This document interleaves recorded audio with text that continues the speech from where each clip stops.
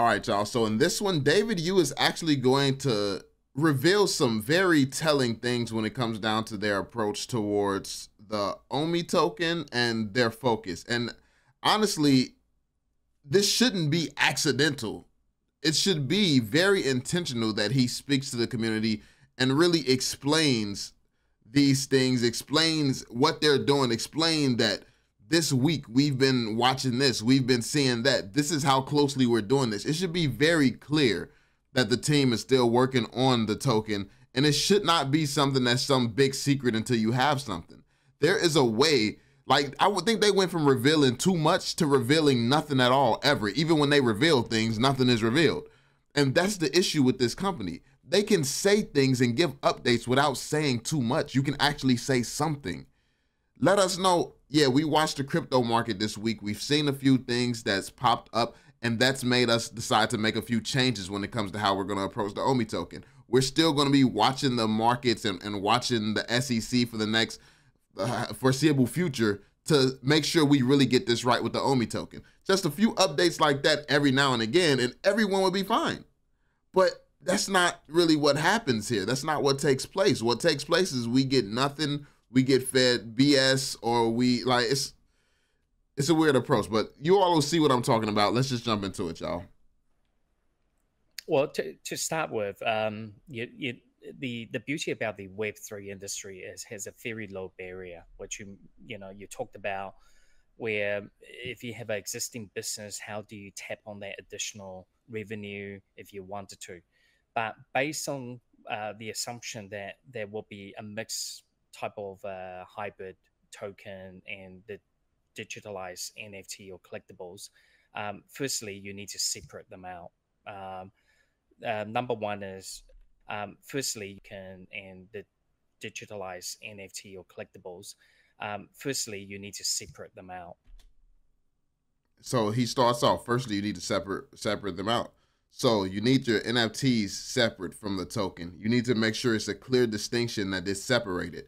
Now he's going to actually dive into this thinking, because what VeVe did, what I feel like they did when they first came out, is they just had this plan, they had this idea, it's all going to work together. So it was all just one entity. I think big steps for them is really having that separation, putting that separation between everything that they're doing, so they can make sure they're doing every single segment or every single category part of what they're doing properly, legally, and by the books, and then have them all work together as if it's one unit, but really it's a bunch of separate things. I don't think they had that separation before. I think they just was clumping everything together. It's like a very horribly coded platform where like the whole entire platform is just a couple of pages of code. And if you're a coder, you know what that means. But it's like things should be separated. There should be a lot of separation. It should be clear and easy to read. Like any programmer who looks at this should know what's going on. Like it should be designed well and categorized right. Not just everything just thrown in there and it's working. So yeah, it's like that's a nightmare to try to work with. But anyway, that's the best way that I'm understanding it. Number one is the jurisdiction, how you're being treated as a digital currency token, possibly could be a security product in certain jurisdictions. So the first thing he comes up, like you can see what's at the top of his mind. This is the issues that immediately comes to his mind, like the jurisdictional issues and how they don't know what's coming and which jurisdictions is coming in. And I think they're playing it very safe. I really still believe they're playing it very safe. So finding the jurisdiction regulation is your number one most important part if you were going to issue a token as a equity raising. Then advancing from that and I don't think that they knew that when they were doing what they were doing. I think this is stuff that they learned after the fact. And yeah, they're trying to do things by the book now that they're more educated on what they're doing. The collectible or minting a licensed product that you have rights for is slightly very different. Obviously, based in the US, how we test if the product has that utility apart from speculating or you buying it to grow as an investment. Is how we test if the product has that utility apart from speculating or you buying it to grow as an investment. You fall under as a digital collectible, and how you market this product and how you hype it up. We have seen in the past month, the SEC have talked about how you market and wording around that offering that you releasing. So it is very important for anyone who's getting into this business to find the perfect structure. So essentially, like, as you can hear, like, you can hear every word that he's saying. Like, bro, like, I feel like this is why this man looks stressed right now. This is why he looks how he looks. He's a freaking collector who wants to put cool shit inside of a vault, bro. Like, that's what he wants to do, a digital vault. Like, that's who David Yu is. And right now he's talking like he just spends all his time talking to lawyers and crypto analysts and shit. Like, that's literally how he sounds right now. He sounds like he's in meetings all the time that's over his head. And not necessarily over his head as in he's incapable of understanding certain things, but he sounds like he's just in rooms he don't even want to be in, learning about stuff that he don't even want to learn, but he has to if he's going to make his true passion come to life. So, like, everything he's talking about is really all this complexity. Like, it's just stress. I see stress as he's speaking about this, bro. Like, extreme levels of stress. Like, we don't even know what the SEC is going to do. You got to be prepared for this. It's like they're trying to play chess and they're trying to play, it's not even chess. They're trying to play a game that they don't know all the rules to yet. The rules are still being made as they're playing the game, and they don't want to step in the wrong place. And every step they're taking is the wrong place because it's no rules yet. So, and then the community is getting screwed over at the same time. Like, it's like, listen, I feel like I can see the stressful situation they're in and how tough it is, bro. But I feel like they're still mismanaging things very, very poorly. Like, there's ways to communicate things that's difficult to communicate. You need someone better at communication at Ecomi. That's the issue. But anyway, I digress. Let's get back to what he's saying. Wording around that offering that you releasing. So it is very important for anyone who's So they've been watching the SEC and they're seeing them cracking down on the way people are wording things. So now they're watching how people are wording things. Now VeVe is even focused and like, so it's a lot of they put a lot of effort into trying to do things the right way, is what it appears to be. Getting into this business to find the perfect structure. Very, very, very often that startups or founders or project wants to get going, they don't think about it. They just think, you know, I got this great idea. Sounds like he's talking from experience, because we know that VeVe did the same thing. So he's talking from experience right now. He's giving game. And let's go with it. But the truth is, you're going to have pies and rubbish thrown in your face every day. I mean, my job almost is putting out fire every single day, having things thrown to myself. After a while, you get used to it. And now our part is I'm solving some of the mistakes that we have made over the years in the past. I mean, if VeVe was to be this is what this is like, bro. It sounds like he's literally telling everybody why he's been looking the way he look, bro. It sounds like he's been in the fire this whole year, bro. It sounds like that's what it sounds like. And then with this Bitforex situation going on, like, listen, as much as I criticize VeVe, I do it out of love, bro. I do it out of love. And then they keep making the same mistakes, which is mainly around communication. It's like, I can't feel sorry. I feel sorry for you partly, but you are choosing to have shit communicators there. You choose to only sit here and get close to people that kiss y'all ass. Like, you choose, you have put yourself in this position. You do the things that you do, and it's led to where you currently are. You surround yourself with the people who suck up to y'all, when really you should be surrounded by the people constantly criticizing y'all. Because these people care enough to criticize and want change.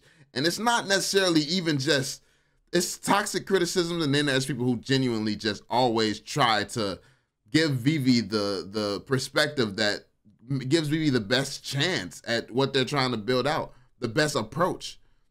Because you've tried oversharing, you saw how that went. You're doing the silent thing, And look how it's costing people money when mistakes happen.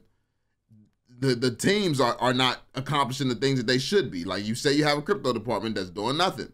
It's like, listen, at a certain point, something has to give, or y'all are gonna lose all credibility. And I don't even think that that's their intention. I just think that they too many mistakes. It's for too long and not enough gain or return anymore. It's the middle of the bull run. Everybody's gonna be making money around. VeVe has to do something again this year that's gonna make a lot of people a lot of money, or these mistakes is not gonna be easily acceptable this year, because everybody around VeVe is going to be making money except VeVe, if something does not change or something does not happen with VeVe, where you all find a way to put some money in people's pockets again this year.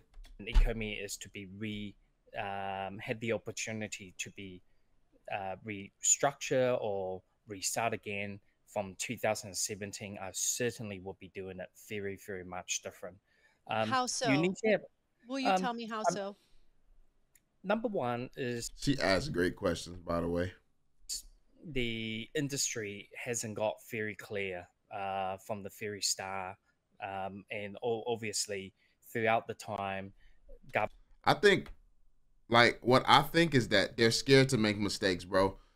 Make mistakes. You're a legitimate company. You're trying to do it the right way, and the space is unregulated right now. Take steps. If you have to change something, at least you took steps. If you have to pay fines, have fines ready. Have the fees ready to pay fines. Like, prepare the company. You could tell us that there's a risk to what you all are doing. Like, you could tell the people that there's a risk, but most of the people who still here would understand. Like, if you have to make moves with the token, otherwise, like, nothing will come of it. But it could come under scrutiny in the future because it's not really clear what you're trying to do. It's like trying to make the perfect move, have y'all making all type of stupid moves and making y'all look stupid in the process.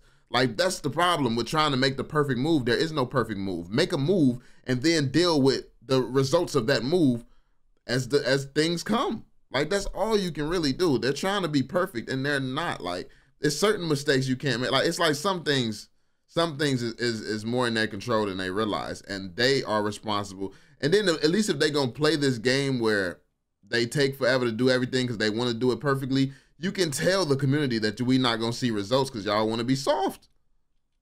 That's easy to do. Be like, oh, it's gonna take a while. We really want to wait until the SEC really figures this out. That it's really definitive. We're gonna take a while to accomplish anything when it comes down to this. It could take some time. Like, boom.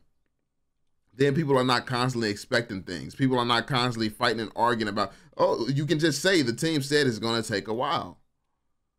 Like the SEC stuff with the SEC. Then the community can start watching the SEC so we can see the things that you all are seeing. You know? It's ways to go about things in ways that doesn't cause the community to not trust you. Governments, regulations come in, scrutinize the industry. In a way, the NFT can often be treated same as a token like cryptocurrencies. Sometimes they are not well educated, so they put that whole category of Web3 into one bucket and treat everything with a blanket rules over, which is, unfortunate. It's very different. They are very different.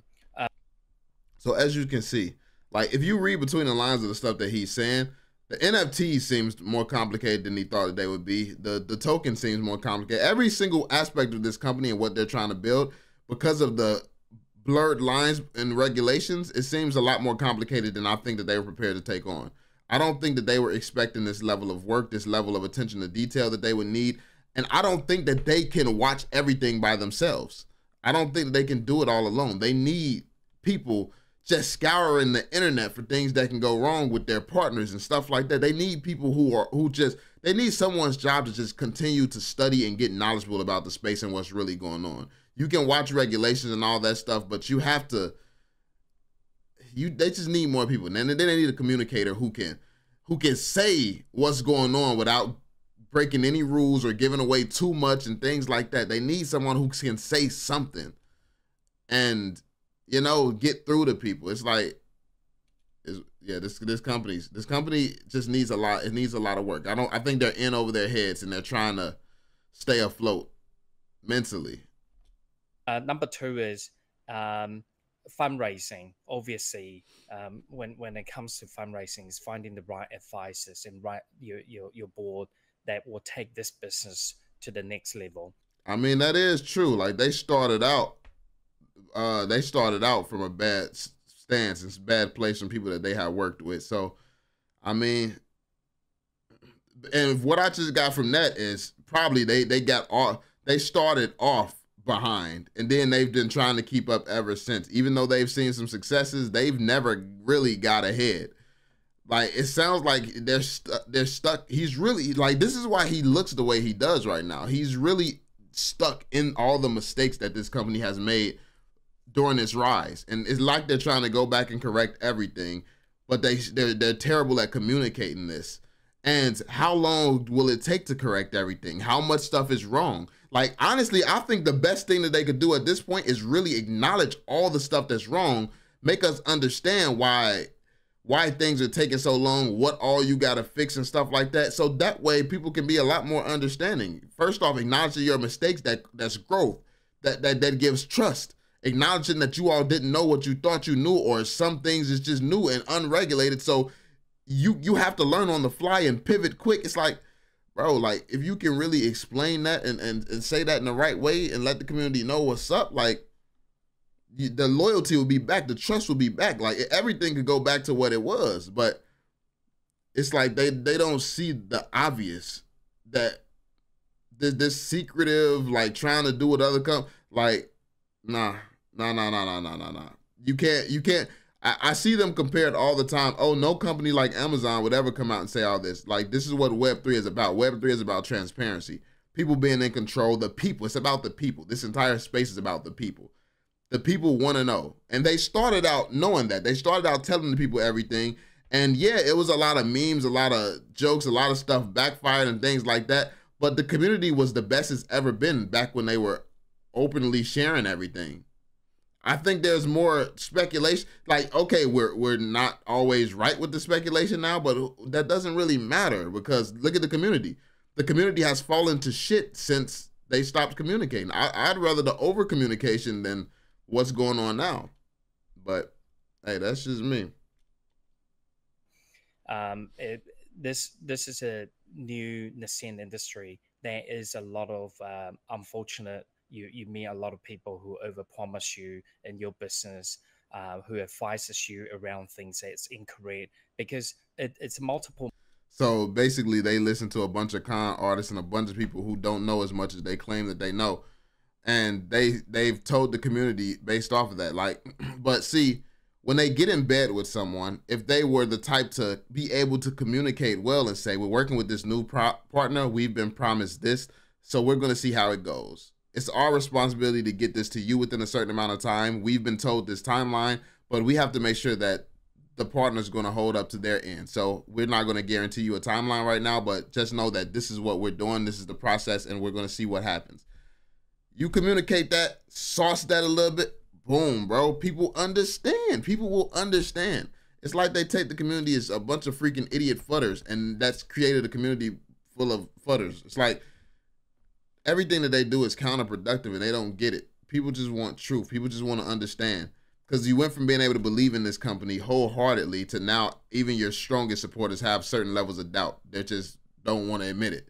It's like you're doing something wrong at the point where everyone's feeling it. Like, everyone is feeling it. The job of a parent is to protect your kids from feeling the things that they don't need to feel. Why does everyone in your community feel it? It don't matter how bullish someone say. Have you seen Randy, bro? Like, he's the most bullish. He's keeping his conviction and stuff like that. But that man be looking tired and stressed a lot. Like, come on now. Like, even the most bullish people, bro, like, it doesn't matter. Everyone shouldn't be feeling it. Like, you can communicate in a way where people understand. Like, as a parent, you tell your kids bad news still, but you just tell it to them in a way where they know that mommy and daddy got this, you know? I wouldn't know nothing about daddy having it. I ain't never had that. Listen, I just take it all sad. Relax. Moving part. So finding the right partner is very important. Otherwise, you become in a partnership with a ship that never sail.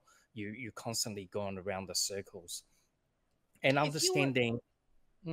Sorry. So just on that, if you were to go back and do this all over again? And because I really want to know this, and I want for people who want to come in this space and follow. I don't think he should reveal this. I think with how much VeVe done screwed up, he finna give a competitor all the sauce they need to come smoke shit.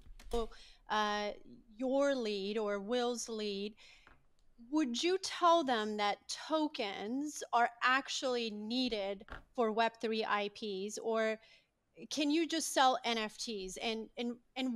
If tokens are needed, why are they needed? Because we have projects that are not using tokens, and they're doing it and they're selling NFTs. So if you were to do this again, would you incorporate tokens? I mean, where we are, we probably will think a bit deeper how the whole ecosystem will connect. This one right here looks crazy. The way he answered this looks crazy because it looked like he basically saying they don't need the OMI token. Like that's what I just took from this right now. Like, yo, these questions is wild, but I like it. I mean, it is the stuff people want to know, but yo, hey, he sound like he trying not to say nothing crazy because he know what the answer to this can implicate. Because I just instantly heard that they don't need the OMI token, to be honest. Like, that's what I heard. I mean, again, not using tokens, and they're doing it and they're selling NFTs. So if you were She said, if you could do this again, would you just not use tokens? Like, that's crazy. Do this again, would you incorporate tokens? I mean, where we are, we probably will think a bit deeper how the whole ecosystem will connected as one. We probably won't be racing through token side of things, and obviously part of that token creates a community as well. We basically have to live through what we have right now and adjust to it, and the main reason is because the regulation. He said that's just stuck with the OMI token. Basically, what I just heard is they stuck with the OMI token, so they got to deal with it. Dang, bro, that's crazy. Adjust to it, and the main reason is because the regulation and the frustration when you do that, and depending on the jurisdiction you're in, how they treat that token, it's pretty much on its business on its own. So if you were going to be raising money through token offering or crowdsourcing versus just minting collectibles and having a fun and experience and test that market, if that's what you want to get into, you could do it separately. And my advice is to seek very good independent consultation with lawyers, accounting firms to ensure that you are going down the right track and this is the best fit business model for you. Yeah, so let me just have you pause there, because Will, you are doing that business model, right? You're doing it without tokens. All right, so yeah, let's see. I mean, let's see what this is. Which one of these models would you lean toward for somebody new who's coming into this space, and why? I think, there's not a one size fits all can I answer here. I think there's 100 different ways to build a business, and here in Web3 there's a lot of different interesting angles that you can come at it with. We did not launch with a fungible token. There was a variety of reasons we chose to go that route. Not to say that there's another route that's not viable. I think there are a lot of viable paths. But for us, we really set out to build a platform that was really mindful of certain compliances right from the get-go. As a company that's aspiring to be a digital toy company, and that's really how we see ourselves, a digital toy company first. We don't see ourselves as an NFT company or a Web3 company. We use Web3 technologies, we use NFT technologies and blockchain, and we're very bullish on all these techs. But predominantly, we're a digital toy company. And we want to provide great experiences that you can have with your digital toys. So for us, we went out with a certain approach that, hey, we really want to make this an all ages platform. In order to do that, we need to kind of comply to certain regulations and compliances. So there are things that we took from an approach perspective that's a little bit different compared to some of the other platforms out there. We didn't launch specifically with a marketplace. There's a lot of reasons for why we did that. That marketplace is coming very soon, but you'll see in the way that we've built the marketplace features that it provides a nice on-ramp not just for people over the age of 18, but for people under the age of 18 as well. And we just have to take a methodical approach to that. So launching with a fungible token right out of the gate wouldn't have been necessarily the right approach for us. Not to say that it's not a good approach. I mean, it probably wasn't the right approach for VeVe either, but I don't know if they would have been able to fund it without it. Like, see, this is the thing, man. Companies are learning from VeVe's mistakes, and they're learning like by all the flaw. Like, and this is the thing. VeVe did start in a way where it was like a very bad way to start, I think. And now they're fixing all those mistakes. Now they have all this on their plate. They have to worry about regulations for NFTs. They have to worry about regulations for crypto, which is two separate things. They have to worry about like just business, normal business stuff. Then working with all these licensors and all the rules and shit that goes with that. Yo, it's insane.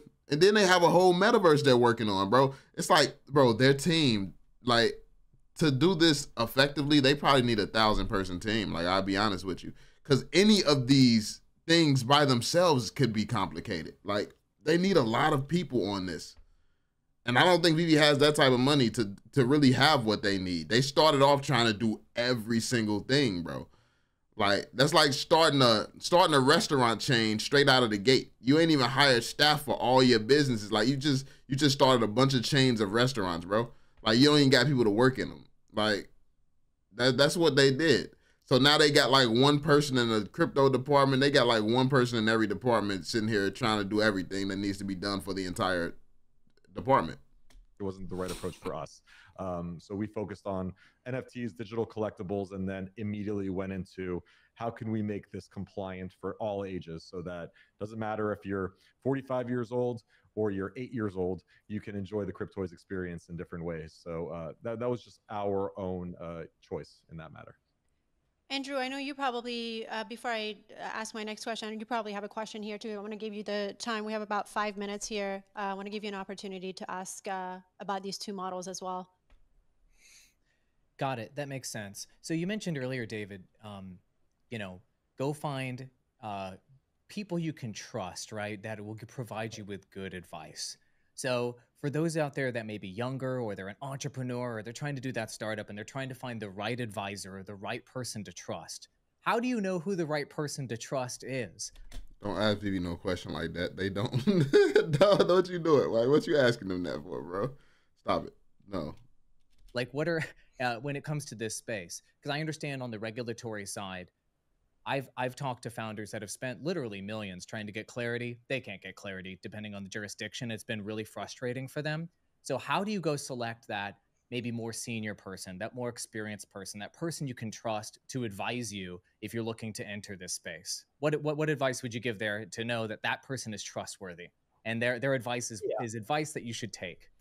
Based on what people are saying, like based on what I'm hearing here, this is why people kind of look at VeVe the way that they do. VeVe jumped in and was in over their head is what it sounds like. So if people are really spending millions and not being able to get advice, I know VeVe is cheap. VeVe is going about things in a cheap way, and they've chosen the wrong people. We already know that. So it's like they do everything cheap, and companies are spending millions and not being able to do it. I mean, VeVe is moving very fast. Like they're moving very fast. They've been trying to move way too fast and trying to do it all together at the exact same time. Like I see why VeVe is looked at how it's looked at. Like they do appear to me to be way over their heads. Yeah. So number one, the industry has moved quite more clearly. So to be fair, it is impressive though. It's impressive that they're still up and kicking and doing relatively okay for the situation they've gotten themselves in, because it was all mistakes early on that's led to them being where we are right now. So respect. Since 2017 when we first started, there's a lot of project out there, a lot of founders that you can ask and seek advices on, and I think most of these you can go on the internet and learn a lot. You know, some of the failures, some of the success. The right way to do it is to, understand. Number one is understand your product, what you're trying to achieve. Like we'll have say, VeVe just wanted to be the trusted brand when it comes to premium digital collectibles. That's our focus. We want the app to be mass market accessible. there's many elements in your business when you, as a startup, you need to go back and think about the mechanic and what segment you want to carve out and what you're good at doing. Um, so VeVe is not just about, and Ecomi is not just about the token and the digital collectible. There's many elements in there. There's the technology, there's the AR, there's the infrastructure, there's the licensing, there's the brand. The whole business interconnect each other. They're like a moving wheels. So from down to advice in regards to tokenizations, mechanic, you do want to go seek out. There's many VC firms out there who has experience in investing in token side. They can give you some proper ideas of how you should structure these. But going down to technology wise, the AR, the aspect of that, the technology in AR is much more mature. Now we're moving into wearable device integration. Once again, you will want advice and tech expert in that. Part of what VeVe produces, we produce premium. So it's like basically VeVe's entire business model is getting advice. And they've gotten mixed levels of advice. They've gotten good advice and bad advice. And then when you get bad advice, you got to go back and correct all the shit that went wrong because you had bad advice. So that's the risk that comes with what VeVe does. It comes down to the advisors that they choose and the value that advisor brings. If the value just is not there, is bad, or it could make VeVe look horrible. In 3D collectible, so therefore the graphic, the behind it, the rendering, the design, you will need product manager who can eye over it, because our users can see they want evolution of your product to get better and better. So there are many parts in that, and really as a business structure, you want to attract that talent as well, because when you it's very hard when you're a startup that you try to convince not just your partner or co-founder to join you on board, but the initial setup of the people that will want to work for you. I mean, some of these people are working for multinational company who can give you a stable commitment, and try to lure them into the business as a startup and start over again can be very difficult. So you need experts in every single field. And I quite often refer how we grow our business here at VeVe, the 1 7 17 70 300 rule. The initial. That's a lot of damn rules. What the hell? Like bro, this man just gave his social security. This man just gave his social security number and said that's the rule he applied, bro. Like, damn. Like, bro, this why VeVe so complicated, bro. Hey, what you on, bro? Hey, David is funny, bro. Hey, this man is hilarious. I often refer how we grow our business here at VeVe, the 1 7 17 70 300 rule. The initial startup as a founder and co-founder as the first employee in the company, moving into the 7th employee, the 17, the 70, and the 300 beyond. People who take your business from 0 to 1 million revenue as a small business, and 1 million to 500 million as a medium-sized business, and beyond to a multi-billion. They are going to be very different type of skills and talents involved. So finding the right profession in every segment, in every vertical in your business is very, very crucial. This was actually bullish for me because it sounds like they're in over their heads. They made a lot of mistakes, a lot of stuff that they didn't expect was happening, but he knows exactly where he's trying to go and exactly how he wants to get there. It's just like they're in the middle of the storm and trying to figure out how to take the steps that they need to take. But it seems like he knows the steps that needs to be taken right now to get to where they're trying to go. That's what that just gave me. So that was actually pretty bullish to me. We're not just talking about tokenization regulations and what jurisdiction. We're talking about taxations. We're talking about HR, contractors, employment laws, and privacy data, and so on. There's many moving parts rather than just one specific section in our business. David, so why make? Look at all the stuff that he's breaking down, bro. Like, look at how much stuff is being broke down right now. This is insane. Like, this is really insane. And when he talks about all the rules and regulations behind everything, it's not just crypto. It's not just NFTs.